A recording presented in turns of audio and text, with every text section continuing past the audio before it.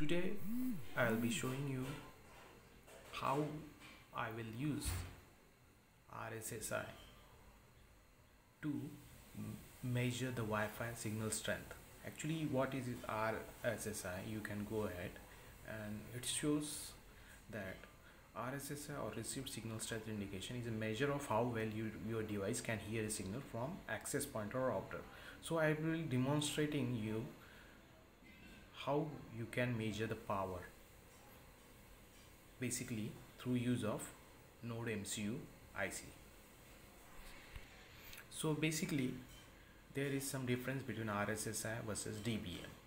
So both measures power signal strength, but the difference is RSSI is in relative index and dBm is absolute number.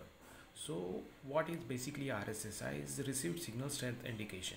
Actually it is a term to measure the relative quality of received signal to a client device but at no absolute value. Basically no absolute value means you will basically get the number from here. You can see from like basically 0 to 255 numbers.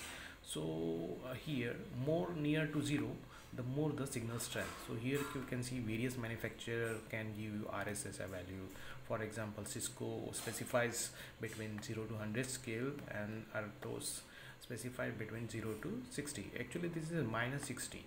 So we can see that the more it is near to 0, more it is the signal strength is strong, and accordingly we can see the dBm part also. Here I am showing you another definition of RSSI. Here it is mentioned that it is a more name of signal value. It is a strength one device is hearing from another device.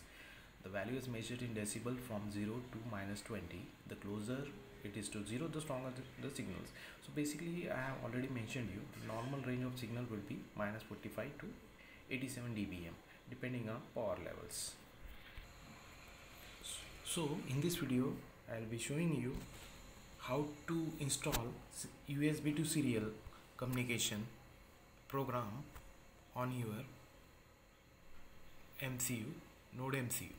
So I have installed this program CH340C. Actually it is a chip on the MCU, nodumcu, that the Wi-Fi model. I will be showing it. So basically this is your Wi-Fi module. Here you can see that chip. The chip is basically, so the chip you can see here is basically this chip, and this is the like CH340 IC. So in order to use this to the USB port of the PC laptop, you have to first install the code here. So I'll be demonstrating you. So I'll be connecting this to PC.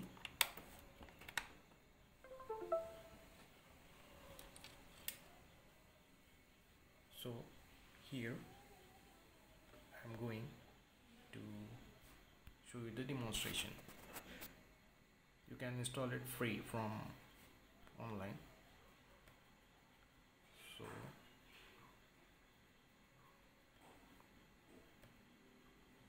see, once you start running, it's the application just open. So here when you click on install, the software get installed, the serial USB to serial port get installed in the nodumcu Wi-Fi model.